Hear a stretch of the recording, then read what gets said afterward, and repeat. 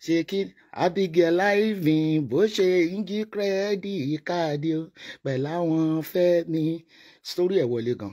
Ó lè lọ́mọ yẹn, ó lè gbangba. Ó lè gbangba ni. Sórí gbogbo ètò ń pariwo yẹn, ó ló máa láìtì èèyàn. Ó mọ táwọn máa ṣe fún wọ. Ó mọ bóyá àwọn máa bọ́ọ̀n ẹ̀ ni. Ṣó yẹ ẹgbẹ̀rún Samuel ò lè Samuel lọ́nà lọ́wọ́. Coded, ẹ̀yàn ọmọ ìwé coded, like we said, coded. Ọmọ tí ò bá ti gbọ́n máa fi beating reset brain ẹ̀. But pé èmi a máa bẹ́ẹ̀ pariwo ìwọ tó léyàn gidi lọ́dọ̀, ìwọ tó ní mental problem. No, you need a thorough beating. That's all.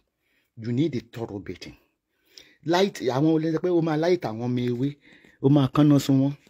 Ìyẹn tó bá ti rí ọwọ́ mú lighter. Ṣó yẹ àbí wàá máa gbé lighter síbi ẹ̀kẹ́ ni. Ìyẹn tó bá rọwọ́ mú lighter.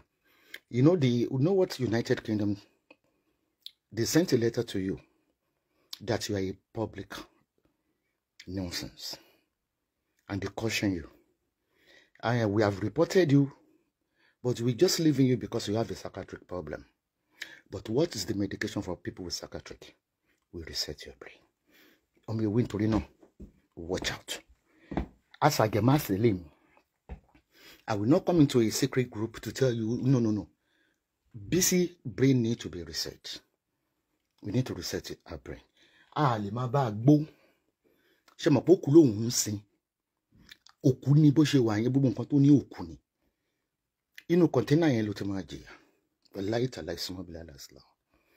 You might see me there, live and direct. You might not see me there, live and direct. So you kò sẹ́ni tó ń di ẹ lónìí lórí social media. So you don't deserve my time. You need a resetting. Ń gbé láìta dání òun láìtì.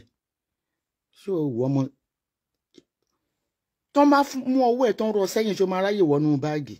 Abó ọmọ tó ń pè látàkì ni. Ànàgbé ni ẹ, kò sẹ́ni tó ní ẹ̀ ní UK tí wọ́n lè sue. Nobody can be sued because you're a public nuisance. So yeah, you like to curse, all your curses are going back to you and your family. You are too small for me to be interacting. But if I want to do a show for you, it will be a calling show. For your past antecedent, for all those that are following you to know the kind of a person you are. You are a klepto. You are a klepto for real. So yeah, Julia Giolo. But we need to correct your brain. We need to correct it. It might come from any chain. But I'm telling you, Mumhannahmayowa. Good night, everybody.